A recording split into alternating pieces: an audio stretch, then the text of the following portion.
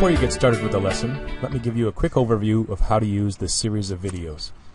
This is a series that covers Microsoft Office 2013 using documents, spreadsheets, and presentations. I'm a teacher. I work in Tolleson, Arizona at a high school called Westview High School. These assignments are selected to be exactly like what you would do in the real world. So, using Office is what you'll use in a real office or in a real business. There is an assignment book that accompanies every video. Each page in the assignment book has a checklist of the things that you should accomplish in each lesson. Watch the video lesson to see how things are done.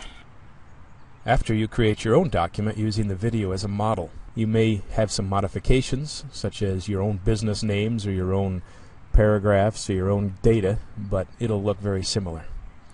Now, you can either watch the whole video through at one time or pause it as you go through it. Finally, print the document and your classroom teacher will grade it. So now, let's move on to your next assignment. Welcome to assignment number 2 with Microsoft Publisher. What you see on the screen in front of you is a finished product of a calendar.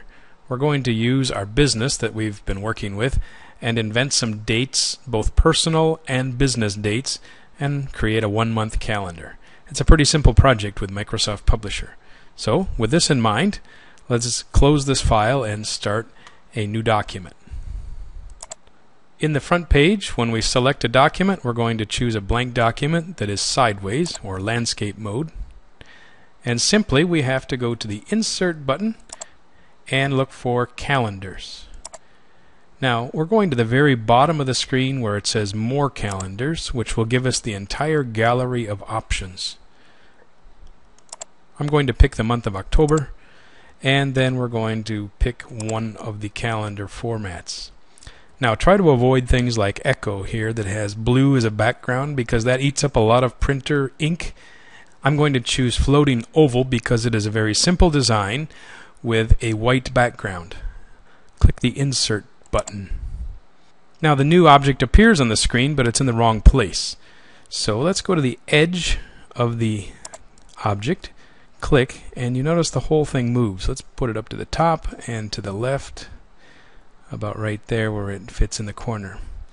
Now we can grab the other corner by the dot, which will actually stretch the calendar until it fills up the whole page. Notice I'm leaving a small margin, about a ½ an inch, because printers sometimes cut off the edges.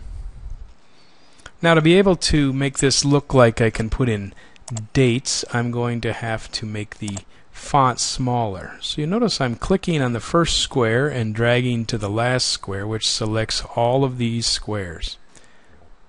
Now I'm going to Home, and we're going to shrink the font. I'm going all the way to size 10. That allows me to put in lots of little calendar dates. So, click here after one of the dates, like the 18th, and put in a calendar item. Golf with Boss, for example. Now, you might also want to save some ink by looking at these words up here where the weeks are, days of the week.